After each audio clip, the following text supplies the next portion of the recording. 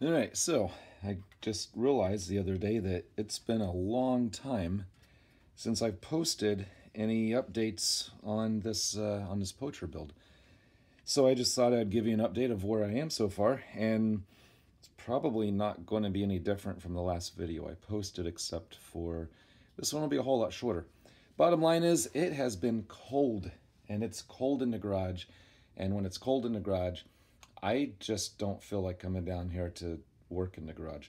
Um, if you remember from the last video, and again, my primary purpose for this is because I know there's a couple of you that have posted comments on how you're building your own, maybe not this particular poacher, but another poacher, and it seems like a couple of you appreciate some of the stuff I've been putting out here, and I do appreciate those comments and that feedback. And I actually started feeling bad that it's been forever since I posted any updates.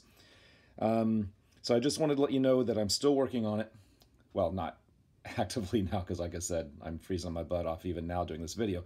So see, I'm suffering for you guys. I'm freezing my butt off to get a video out, to tell you that I'm not doing anything. But anyways, so as soon as the weather starts getting a little bit warmer, I'll be back, finishing this thing up. I do want to get this poacher build done sooner than later. So just a few things here. You know, this door panel here, this is pretty much done. I'm satisfied with this. I just have to make the little latch handle here. I just got to finish wrapping this one, which is quick and easy, shouldn't take much time at all. This door panel is not painted, and I've not done anything on the inside here. Whereas on this one, I've got all the extra support around here. I've drilled the holes right here and here. And there's another hole here and another hole here. And those are for screws that will then go into tabs here and here and here and here. And that will hold this in place instead of putting screws on the outside like you're supposed to. I just think that will look a lot nicer. Now this panel, if you remember last time, I did have some issues painting. I got impatient a couple of weeks ago. The weather was probably 55 or 60, so I thought I'd try to paint it again.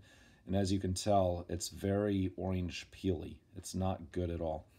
I did get rid of that little speck that was up here, mostly. There's a little bit of an indent of it. There's paint in there, so I think what I can do is just wet sand that smooth and put a clear coat on it, and it'll be good to go. But I don't want to do any more painting until it's at least 70, because the instructions on the can say it's supposed to be 70. It was a lot cooler than that when I did it, so I'm thinking maybe the paint is just too thick if it's too cold, and it just comes out thick and looks bad. So I'm going to wait until it's 70 before I paint this other panel or put the clear coat on this. Like I said, I still have to sand that down. And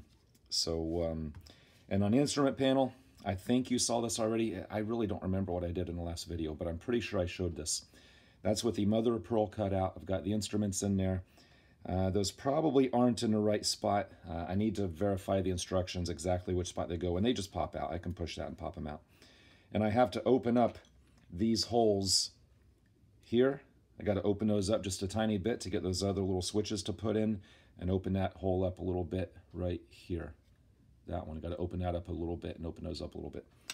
And put the glove box doors on, and this is pretty much done then. Very pleased with the way that mother of pearl turned out. And once I finish this door leather here, the leather work is pretty much done. That's the last little bit I have to do with the leather. And so the interior, like I said, is pretty much done. So what I really need to focus on now is paint, but it's just too cold to do the paint. So as soon as the weather picks up, 70 degrees or so, I'm going to try to knock out all the painting, get all the painting done on the fenders, the hood, the body, the doors, get all that painting done. Then I can focus on getting the body and the interior on the chassis, and then put all the chrome pieces on, the little metal pieces and headlights, and start with that convertible top. So I hope to have this done, this summer, this spring or summer, and get this back to my friend, get it in his house and out of mine. So anyways, sorry there's no real progress here, but I just wanted to make sure you guys knew that I'm still planning on finishing this, and I hope to get some more videos out soon and get this done soon. So, you know, if you're still building yours, you're working on yours, you know, good luck, have fun with it. They're not easy models, but that's, you know, part of the fun, I think, trying to figure out issues and challenges. So anyways, I'm going to stop rambling, and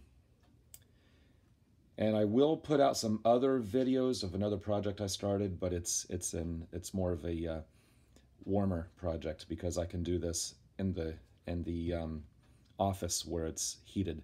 It's more of a sitting at a computer drafting parts and then putting those on a 3D printer. So I'll start putting some of those videos out. If you don't have an interest in that, no worries. I won't be offended if you're not into that 3D printed project. But I'm kind of excited about it. I think it's pretty cool. So check that one out. Hopefully that'll be coming out in a couple of days. So as always, until next time, thanks for watching.